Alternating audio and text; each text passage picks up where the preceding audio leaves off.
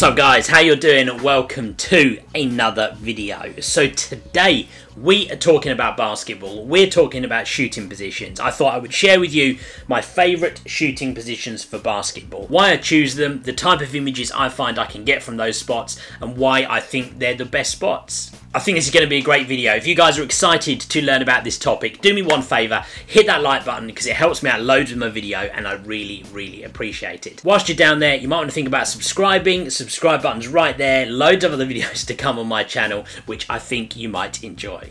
If you'd like to see loads of basketball photos from the kind of positions I'm talking about today, go check me out on Instagram at @RobSamblesSport, or also a Surrey Scorchers specific channel that I run at Scorchers Photog. That's where almost all my basketball photos are. You can go see them so you can kind of see those are the type of photos you get from choosing shooting positions like these. So look, without messing, let's get into it right now. For shooting basketball, there are really two main positions that I like to shoot from. Now, one of those positions is a little bit of a trick position because you can get two different types of photo from that same position. But my first position is kind of my go-to. So if someone said to me, what's the one position? You've got to pick one spot and you've got to stay there for the entire game.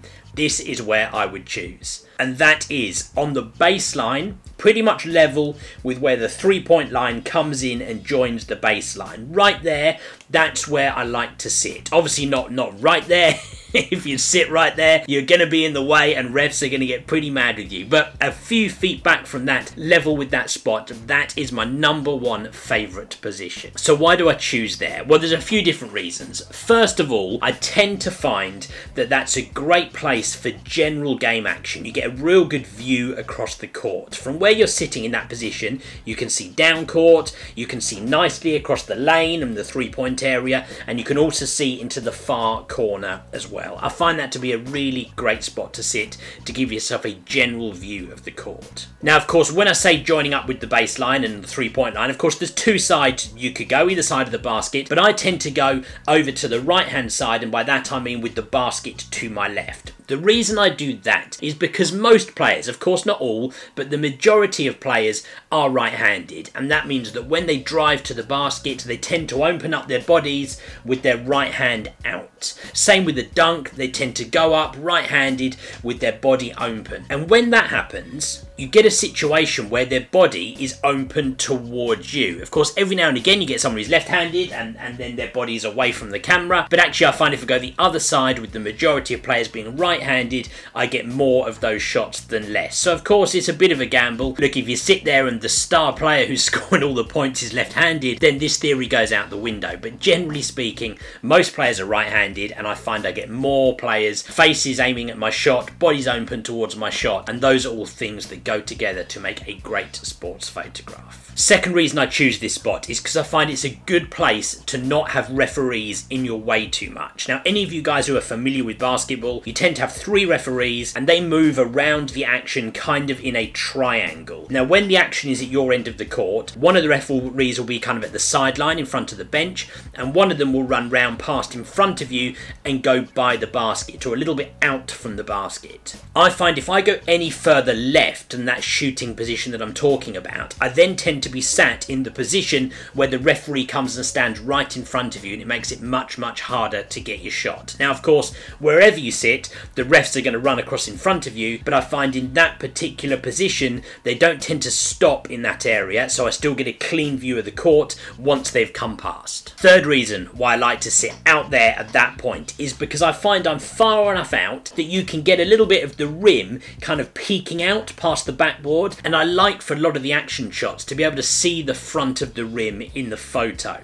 For me, it kind of gives the context of what's going on. Of course, we know it's basketball, you know, we know that's what they're to do, but at the same time, if I've got a photo of like a layup or a dunk, I like to get the rim and the basket in that photo too, because it really gives the, you know, the detail of exactly what is going on. It's no longer a photo of a guy flying through the air, it's a photo of a guy dunking that ball in that basket. And so I find from that position, you get a real good chance at getting the player and the front of the rim in the same shot. Fourth and final reason why I like that position is because it's right near the bench. And so if you're sat there, a lot of times the bench is right next to you, or at least one of the benches. And in that position, you get loads of good shots. You get players on the bench celebrating. You get the coach shouting at the ref. You get the coach celebrating. Sometimes you get the coach shouting at his own players. But you can get loads of cool shots of the bench and the coach from that position. And that's another reason why it's one of my favourites. Okay, moving into my other favourite shooting position, and that is actually in the same place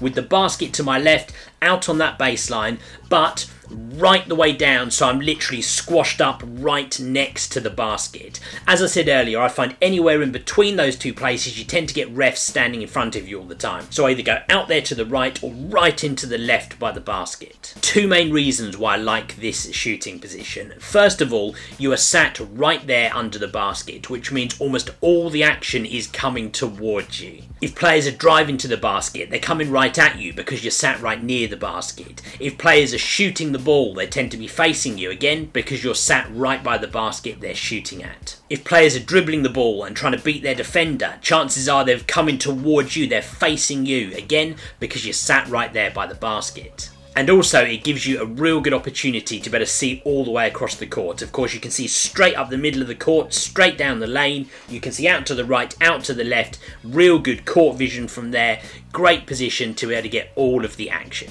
Now, the other big reason why I love this spot is because it is a great opportunity for wide angle photos. You can get some awesome wide angle shots, especially if you bring your camera down a bit lower, kind of looking up towards that basket. There's such a fantastic opportunity for really wide angle, like epic action shots, and I love that look. I've captured some of my favourite basketball photos from that exact same position.